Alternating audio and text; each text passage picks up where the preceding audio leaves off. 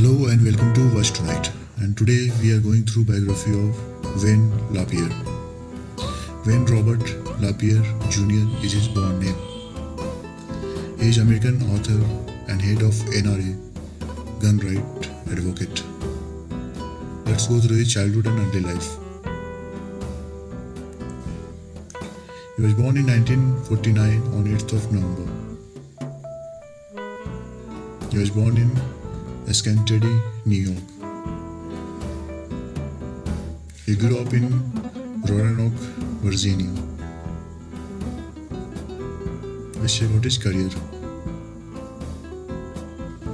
He joined the NRA, the nation's largest gun right organization, in 1971. He is now Executive Vice President of the NRA. He has wrote several books during his tenure with the NRA. Let's check out his net worth. Wayne is worth $10 million.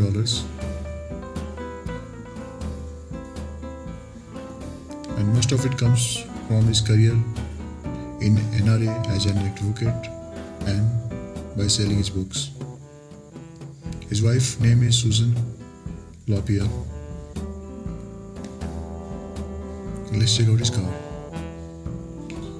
He owns an Audi.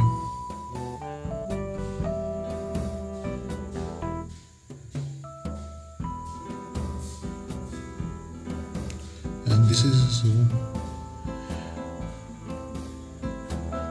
And it is located in Great Falls, Virginia.